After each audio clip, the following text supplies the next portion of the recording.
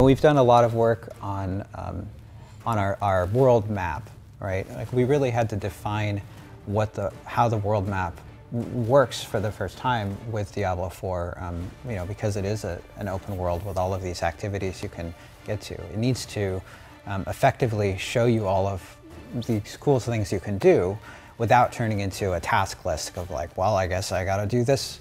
There are 30 flags, I guess I gotta do all 30 of these flags here.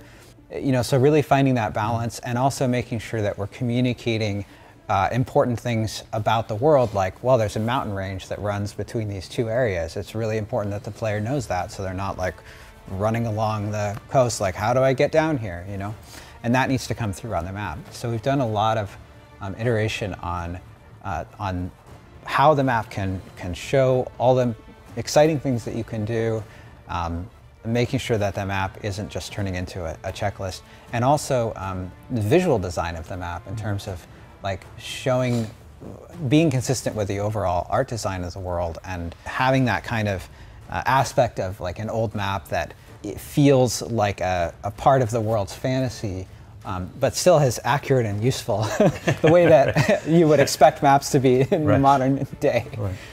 It even has a GPS system. Yes. I guess that's the next level. Huh? The next level of the game. We're in a game? Yes, Grandpa Eddie, we are in a game. You can't be serious. The big thing I think is worth clarifying is around the story is that, one of the concerns about sort of putting open world in a big neon sign and flashing that sign is that people have that notion of the Breath of the Wild kind of, it's completely organic and I can go anywhere and do anything and eventually I can figure it out for that's not really our story, right? Our story allows for non-linearity, but there is a story. We wanted to have a beginning, middle, and end. We wanted to start at a certain place, we want it to end at a certain place, and so it's more of a branching story, and you can choose kind of what order you want to play the branches. And so there's a pretty quick early decision on, once you get past the prologue, of I actually want to go start Act 3 first, and I want to play all the Act 3 story before then I go play Act 1, and then I go play Act 2. And so if I replay the story, I can go and do now Act 2 first versus Act 3 versus Act 1. So there's sort of branches and come back, branches and come back, versus this it's all over the place and you can kind of, and so I think it's worth clarifying that's kind of, when we talk about sort of the freedom of choice around the story, it's really those sorts of things. You can actually not pursue the story for a while, and that's the nice thing about the open world is there's a lot of side quests, there's a lot of things in the world that you can go and do that aren't on the campaign sort of golden path. And the fact is just that the golden path is a branching path that you can decide when you want to do those branches and in what order. The thing that we really clued in on was this notion, when we were trying to figure out how best to talk about it, there's every inch is built for combat was kind of a phrase that came to mind, which is that was really how it was designed. We didn't design an open world where it was we expect a lot of travel here and we need you to do a lot of downtime here, go play poker over here and go fishing over here. It was really about, we wanted to have that basically anywhere in the open world you could stop, a monster could attack you and you could fight there, right? And so having, when you're working at a density that allows for that, that's a different type of open world, that at any moment in any place you could have a fight. And so that kind of changed how we thought about the design and how you move between the zones and how all that stuff plays out. So that's really it's kind of calibrated for action in terms of the open world. Yeah, in fact, at one point it was too dense. And so we dialed it back a little bit.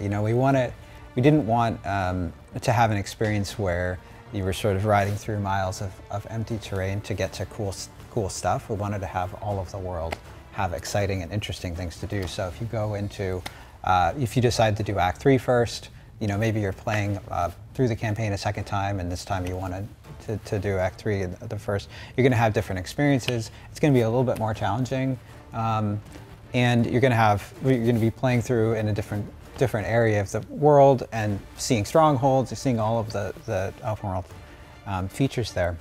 And as you're going through it, there's lots of stuff to do, whether you're mounted or you're riding or you're navigating through on foot.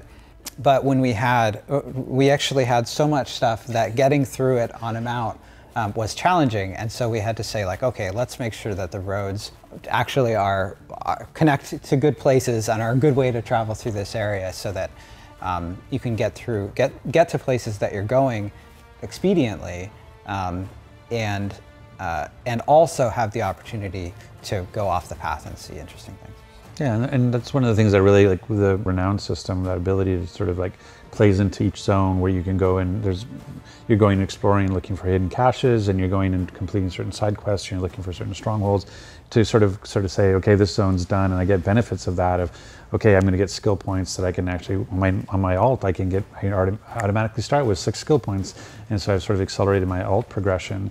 But I think that's part of the open world we wanted was, again, as we think about choice, whether it be choice of class and choice of how you look and choice of your skills and choice of your paragon, like that ability to, whether you turn left, turn right, turn around, that's all up to you. And so you can kind of go and explore the world and go after those, what's most important. Do I want to go and do dungeons? Am I going to do world events? Am I going to go do local events? Am I taking on a world boss? Am I, and so that sort of notion of having the freedom of choice, but still having that sort of directionality is really, I think is really important. And that's something, when working on Gears 5, we added a sort of bowls, like large bowls that were pseudo open world in Gears 5. And we met with a bunch of open world designers, people who worked on Red Dead, people who worked on Tomb Raider. And they always said, like, it's a little bit of an illusion, is that people want to have, they say they want open world and free choice, but they also want to be told where to go. And so that was when they talked about in Tomb Raider, is that when there's like a road and the road would end, but if you went straight, you would go to where they want you to, but the world is open to you. But you knew if you went straight, that would be the path. And so that's kind of, in some ways, our story is that guidepost.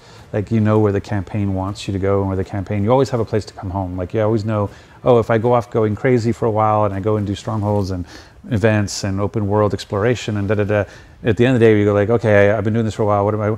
Okay, quests. Okay, that's where I have to go in the campaign, and I can get back on the rail and know where, get back on the storyline and go back to doing that. And so, to me, it's a great mixture of that notion of like playing through a story, but also having the ability to go wherever you want, whenever you want.